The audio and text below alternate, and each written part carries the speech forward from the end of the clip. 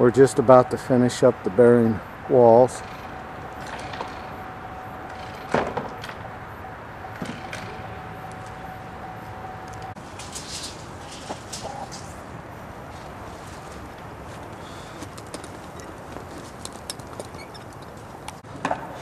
Yes, we got the gable walls done, and we've extended the poles to the height of the trusses. And the trusses have just arrived. They just leave the tractor and trailer here. And they're 80 footers and they're 312 pitch.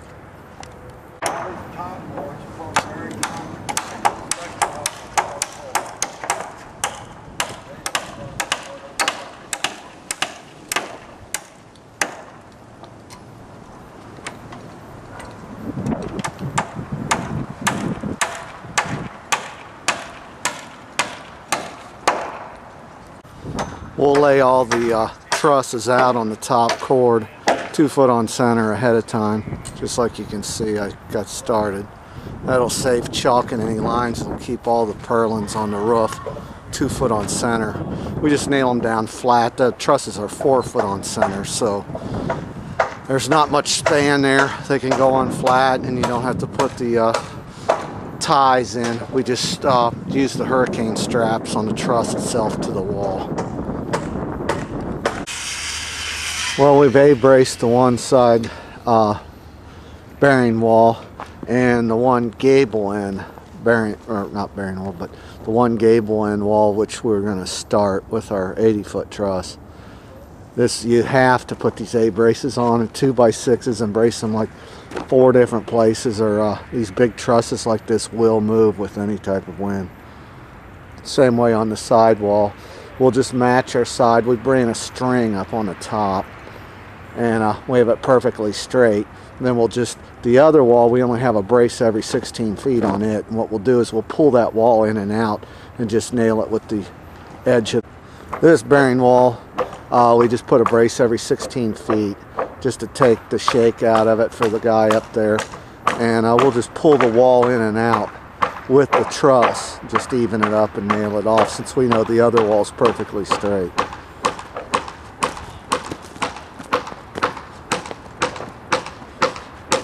And then we put about 12 rows of stringers in these trusses as we set them. So that's why all the, right on our lift basket over there, we have a bunch of 4-foot boards cut and ready to go. There'll be a guy on that does nothing but just nail those on the bottom as we set and hand them up to the other guys.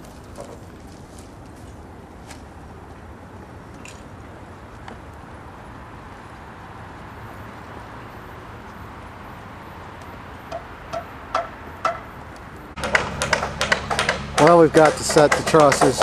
We're bracing them in about 15 different places. If you don't do this, you're risking death.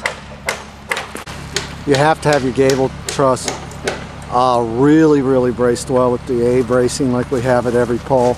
Then what we're doing is stringing off that, since we have a good solid base to go off of. Then we're 4 foot on center and we're running like 12 stringers a side as we go. It takes more time, but it's well worth it. It keeps the danger out of it. If 80 footers bend and you don't bridge them, you've lost all its load capacity and you will go down with them. They'll collapse on you. They'll break right at the gussets.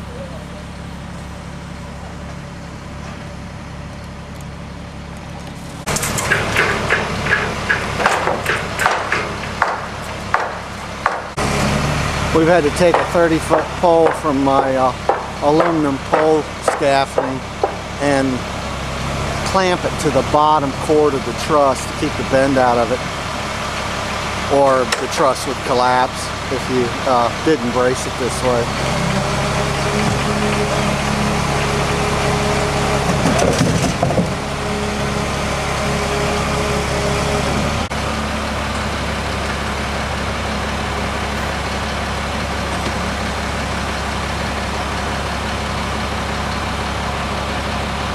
You can see the clamps and the it's a 4-inch by 4-inch aluminum pole. I'll zoom in on it there. Without that clamped on there, you'd never lift these without breaking one.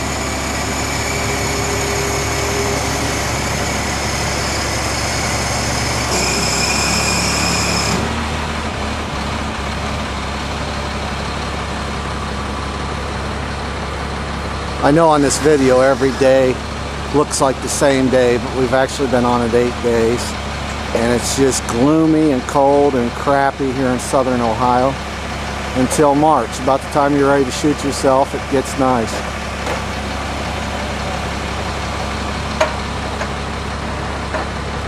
As we go, we put the diagonal storm bracing in like 4 different spots. You can see we put a lot of stringers in on top and the bottom cord and in the webbing as we go. This keeps the shake out, and if you don't do this, you know, you're just risking a terrible danger. Then on the end that you've set everything from, the gable end, you need to put this crow's foot bracing in it. So you can see the diagonals down to the poles, then down to the A bracing on the wall. That keeps the everything going up straight and square and level.